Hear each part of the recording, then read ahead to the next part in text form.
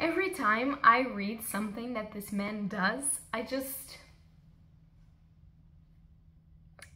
love this man so much. Hello beautiful bookworms, my name is Katerina and welcome to my channel. And if you're seeing me with this clothes on, I'm filming many reviews today, so I don't want anyone talking trash about me. So today, very quickly, I decided to do an impulsive review of a comic series that I just finished.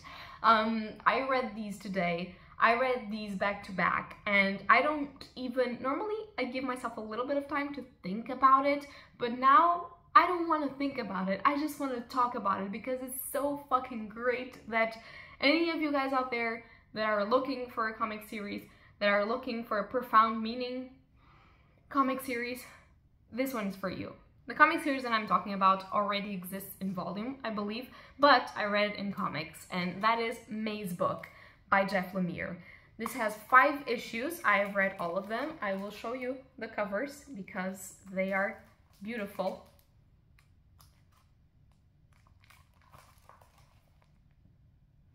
Look at that. It's a piece of art. My God. But for the sake of this video, I'm only going to hold up the first issue of Mazebook. So Mazebook is the story of this man. He is a contract kind of inspector. He sees if everything is okay with buildings and such. And he has lost his baby girl to cancer 10 years ago. She was 11, I believe, and she was obsessed with doing maze books. And he is starting to forget her face.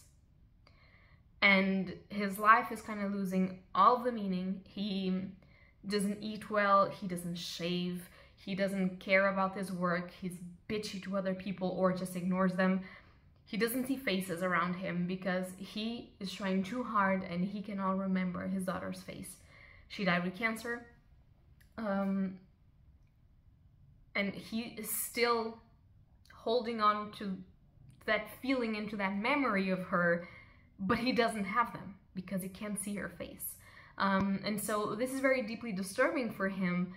And one day he receives an unknown call, and when he picks it up, it's his daughter's voice saying, "I'm at the center, come and find me. You have to find me." And through this, it'll begin a journey in which he will rediscover himself and his relationship with his daughter and face off some of these problems and situations that he's into right now. And possibly either losing his life completely or starting a new life all two together. So obviously you can already see that there's trigger warnings for the loss of a loved one and obviously for depression. There isn't anything for abuse or consumption of substances or anything like that. So he's just incredibly depressed, which was very raw in the portrayal. And if you are struggling with that, maybe this is not the thing that I want to read. But obviously you have a loss of a child, which is one of the most complicated things that happens. And Jeff Lemire, the author of this, he's the one that narrates the story and does the art style for this, which I hadn't seen his art style yet. I had seen him paired with Andrew Sorrentino, and he's one of my favorite art people in the world.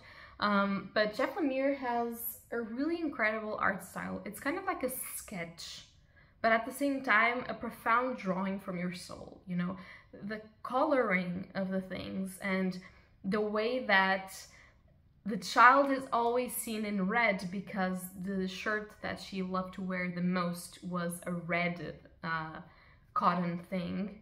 And all of the dad's life is kind of in black and white, sometimes the yellowish grays. I found that beautiful. You could see the difference of things that mattered to him and things that really didn't. And the voyage that he goes through and the journey that he goes through to try and find his daughter and rescue his daughter, knowing fully well that she died and that something strange is going on here. It's one of the most beautiful and profound things that I've read in a while, and I strongly advise you. This is one of the quickest reads that I've ever read because the only time that I stopped in the page was to actually look at the eyes of the characters, look at the art style, seeing the patterns and beauty, because the dialogues are fast. The dialogues matter a lot. They are perfect, they are so well written, but at the same time, this is a visual, very intriguing and beautiful thing that you can just feel hitting profoundly every time you switch the page and turn the page and just move forward. I absolutely love Mazebook, and if you want a sign to start reading comics, please, for the love of God, pick up Mazebook, or for the love of anything that you believe in, pick up Mazebook. And I mean it when I say that I don't have children, but I think about having them someday, and the journey that this man goes through, profoundly broken, to try and pick up the pieces of his life with his daughter, and just the fact that he can't remember her face is so heartbroken, but at the same time, the ending of this, I find, is so fulfilling in a way, because our loved ones never leave. You know, they always stay with us. It's just that sometimes, because we lose some parts of them, we feel like we're losing everything of them, and that's not true. I also loved the raw portrayal of emotions between characters. There is a part in here where we see him interact with his ex-wife, which is obviously the mother of this child, and the rawness of emotions portrayed in both of their discourses. Also, there's a really cute dog, and nothing happens to the dog, so we are okay. And the dog is just a character in itself. And there's a lot of talk about dreams and hope and monsters and love and being a parent. And even though I'm not one, I think that this is one of the most beautiful things that I could read about parenthood. And I am very, very happy that this comic series exists.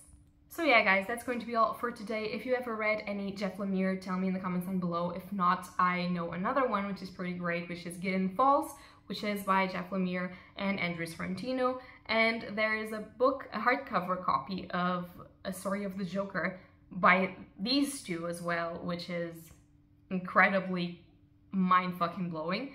As everything that Jeff Lemire kind of writes with anyone, it's kind of mind-blowing. I am deeply in love with this author, so if you guys know any more of his works that could be intriguing and nice, I already have some, but tell me in the comments down below.